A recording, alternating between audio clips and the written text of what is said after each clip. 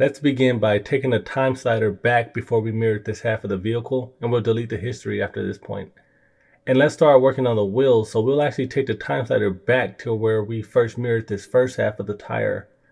And let's go to fillet mode, and we're going to select all of these edges all around the entire wheel. So I'll probably stop the video here and continue after I've selected all of them. Now I'm complete, so I'll just adjust this arrow to a smooth point. So somewhere that's rounded off about here, that looks fine. We'll hit OK. And let's bring back up fillet mode so we can select this inner ring here to round off.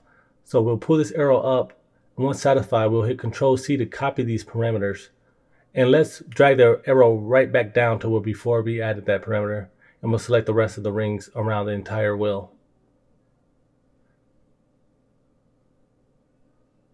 Now that we've done that, we're going to hit Control V to paste those parameters that we copied from the first ring.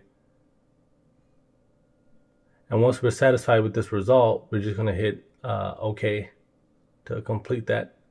Now let's bring up fillet mode once again, but this time we're gonna fillet this ring here on the outer edge, and we're going to copy this parameter. So Control C, bring the arrow back down.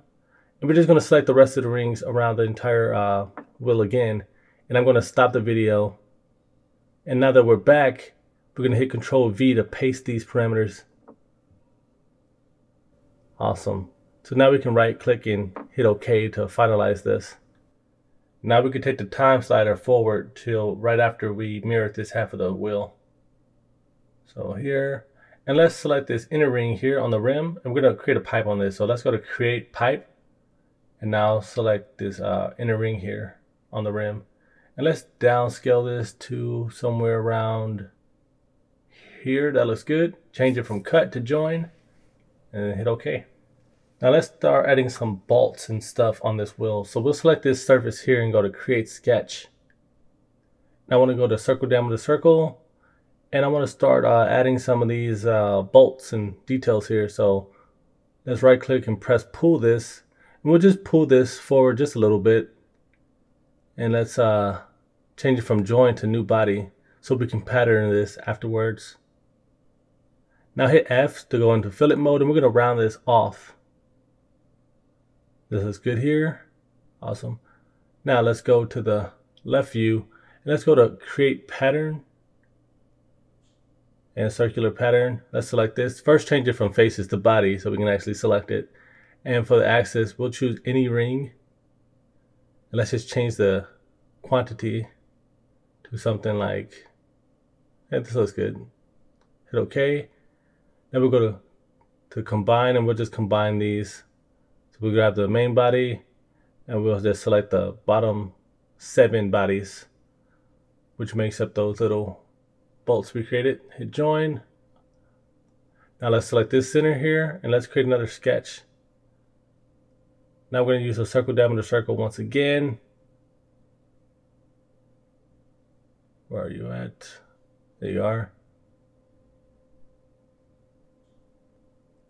Let's zoom in, and somewhere around here we'll create a circle. Let's right click to hit OK, and we'll just scale this up a bit. Somewhere around here. Let's press pull this.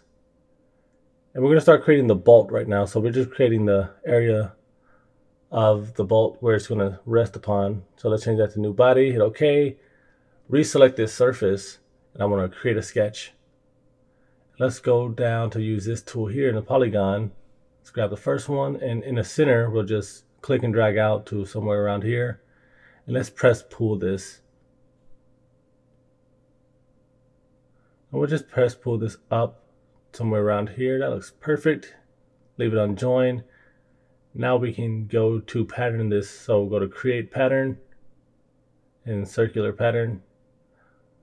We'll select our body, and we'll select any ring. Let's choose something like 5. Let's hit OK. And let's combine these. Let's select this body first. Now let's select these 5 little bolts. The operation set to join, and let's hit OK. Now we're going to create some detail on this surface. So let's select the surface and create a sketch. Let's use our circle diameter circle, and from the center point once again we'll just drag outwards, and let's press pull this baby inwards. Get the nice concave again. Leave it at cut and let's hit OK. Now, I think it's a good time to fillet this. So we'll hit F to go into fillet mode, and we'll just drag this into something like this and hit OK. Now let's work on some of this detail. So let's select this surface and create a sketch and finish sketch. And we're just going to select this area between here and just pull this out. And this is going to be the bulbous area of the tire that gives it that realism. So leave it at join, hit OK, and let's hit F to go into fillet mode. And we're just going to grab this edge as well as this edge here. And let's pull this arrow inwards to create that bulge area here. And these are the details that give it that realism and separates the boys from the men. So once you're satisfied, just hit OK, and I'll catch you guys in the next video.